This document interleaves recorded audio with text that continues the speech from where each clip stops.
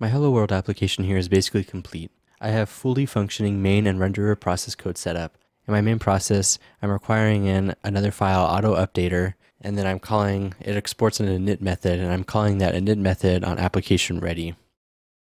My AutoUpdater file wraps Electron's AutoUpdater module. You can see I've already set it up a little bit. I'm bringing in a few dependencies. I'm getting the application version. I'm exporting the init method. And in my init method here, I'm just logging some events. The Electron's AutoUpdater module emits several events that kind of form the auto update lifecycle. So I'm logging those events out, and then I have a prompt update function here that's incomplete. And so the first thing we need to do is set up our update URL. Let's go ahead and do that. And for this demonstration, I'm just going to use a localhost server to serve my updates.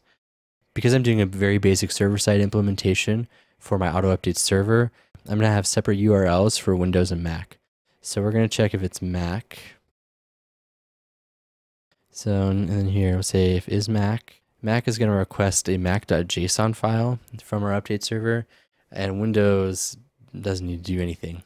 On Mac, the native update framework that Electron wraps calls a URL that returns a specific HTTP status and JSON object, which it'll use to check if there's an update for it to download. Because we're doing a very basic server-side implementation, we're just going to call an actual JSON file and then decide on the client if there needs to be an update. Let's look at what our update server looks like. I'm just using a simple file server to host these. I'm using http-server, which I've installed globally. So the mac.json file here is pretty simple. The only required field here is the URL field. You can see I've already set it to the next version of my application, which will be Hello World version 1.0.1. The client will check this version against its local version to see if there needs to be an update. So before we can check for updates, we need to tell Electron AutoUpdater what the update URL is. So we're going to call set feed URL, and we'll pass our update URL. So now we need to tell it to check for updates. Let's implement check for updates. If it's Mac, we're going to call check for Mac update, which we haven't implemented yet.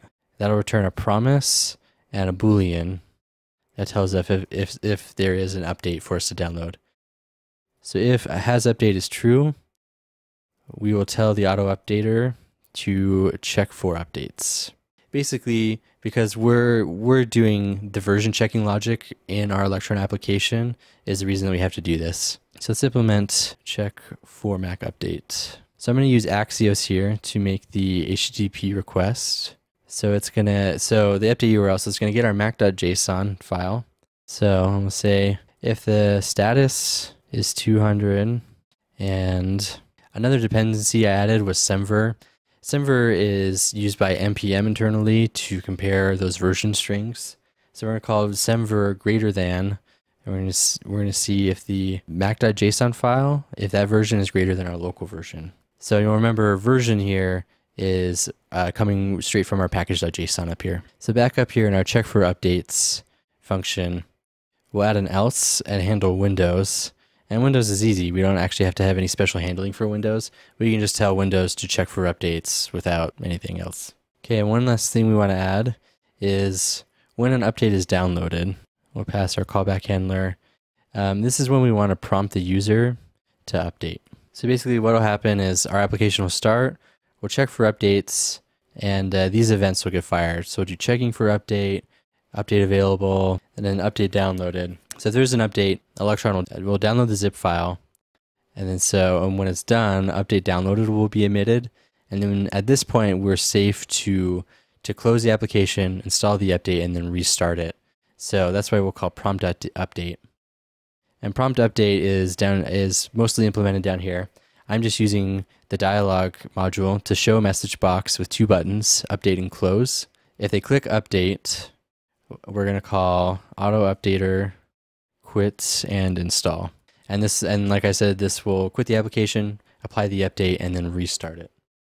Okay, and then one last thing we want to do up here. Right now, if we tried to run this in development mode, it wouldn't work, because for auto updates on Mac to work, you have to have a valid code sign, and we don't have that in development ever. Let's go up here, and we'll say is dev, and we're going to check the process arguments. and we're going to check if there's a flag passed to our process called dev. And then in our init function, we'll just say if is dev, just return.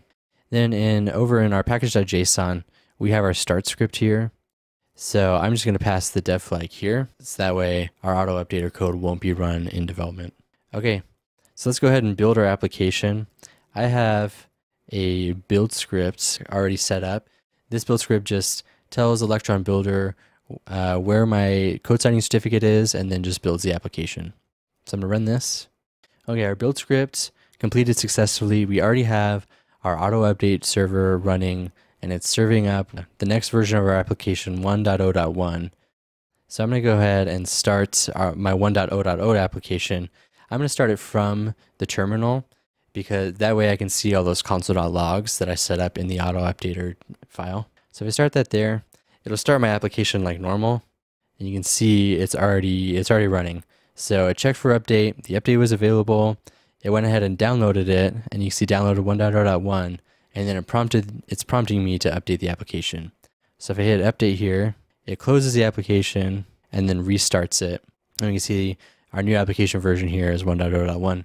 So awesome, it worked. So if we jump over here into our mock update server again, we can just glance at the server logs to kind of see just what happened a little bit. So first thing that happened was our application started, and Axios, which is our HTTP request library, it got our mac.json file. In our client, it got a 200 response, and then Semver determined that the update server's version was greater than our local version. Then it returned true here. Has update was true. And then we told the Electron AutoUpdater to go ahead and check for updates. The reason we did this is because the native macOS auto update framework called squirrel.mac, it checks for specific HTTP statuses to see if it needs an update. Anytime squirrel.mac gets a 200, it assumes there's an update and will download and apply it. If there's no update, you're supposed to return a 204. Because that requires some server-side implementation, I opted to just do that checking in my Electron application to make the server-side easier. That's why here, when our Electron JavaScript code determined that there was an update, we told Electron to download the update. It got mac.json again, and the user agent here is CF network. That's squirrel.mac making the request. It saw that there was an update, then it downloaded our zip file. At that point, our application restarted, and we see that it again requested mac.json. This is happening in our JavaScript from Axios. And then it determined that the versions were equal, so no update was available. So you can see that no other request happened here.